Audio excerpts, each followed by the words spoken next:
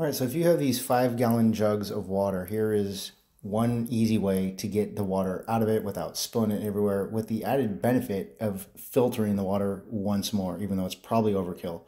So we're using 5-gallon Primo water. I like this water because it's already purified, it's reverse osmosis, deionized. So this is what I use for long-term storage. But eventually, hopefully not, but likely someday you're going to have to use this in an emergency situation. How do you get the water from here into someone's cup? Well, you could easily just tilt the thing, but then you risk losing control and spilling several ounces or even a gallon of it if you lose control. This is precious water in an emergency. And you also want to make sure that there's no contaminants. Now, one thing you can do is use a water pump, which is more than a water pump. It's a water filter, an active filter. This is made by Survivor Filter. I'll put a link in the description if someone asks. And then it allows you to pump the water and filter the water. So what we're doing here, we're just demonstrating with an espresso reservoir, and it's actively pumping the water from within here.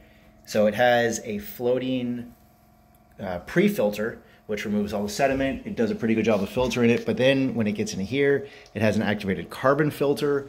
It has several other stages of active filtration, and it allows you to conveniently pump the water while you pass it through an additional filter. The cap I'm using is, aftermarket cap.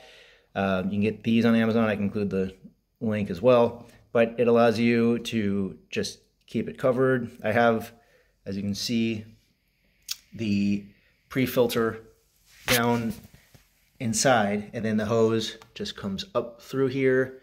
This simulates what you would do if you were actually outside at a lake or a creek. The pre-filter would come in here. There's a little rubberized floaty that keeps this near the surface of the water where the least amount of sediment is. This is just a demonstration of what you would actually use this filter for in the real world during camping, hiking, or off-grid living, or an emergency. And then if you wanted to just use the cap itself, another advantage of Primo is that you can just peel the cap back, put the hose in through the cap. It's just not a very tight fit. This is a little more reusable. Okay, so that is how I'm using this in a really inappropriate environment, my bathroom. The reason for this is that our kitchen is unusable right now. They're in renovations, so we have our little coffee station set up here. And one more thing, kind of unrelated, but maybe you find it useful. This battery-powered fridge has a very long life battery. You can make this into a freezer or a fridge. And it also has a USB cord, which we're using to power our Survivor filter. So one more thing about the filter is that you can power it through a USB cord, micro USB, and that also allows you to power it through a solar panel, right? So any 12-volt USB you could power it through.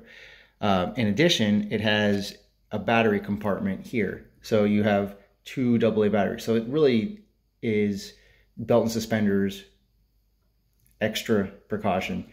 You can use the batteries by itself when you don't have access to a portable, battery pack like a USB charger or a solar panel, or it's at night, and then you can just use the batteries to power it itself.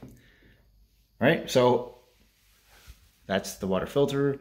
That's the type of water that I like, made by Primo. Long-term storage, this is absolutely one of the best. Don't use the individual water bottles, the 16.9-ounce bottles.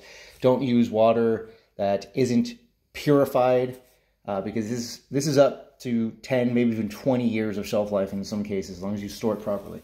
And then this fridge is fantastic. It has a battery here. I have a few extra batteries for it. So when the power goes out, you have some place to keep maybe important medications or some key food items.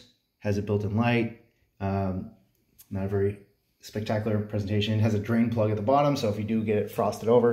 And again, these are all dual use. It's not just for the one-off emergency. It's not just for the, apocalypse that never comes. It's for camping, it's for hiking, it's for going up to the park, having a nice lunch, not having to rush back before your food spoils. It's a portable fridge with a handle, with wheels, a lot of practical uses. And of course, what is good for off-grid living and camping is also good for unintentional off-grid living during an emergency when none of your utilities are available.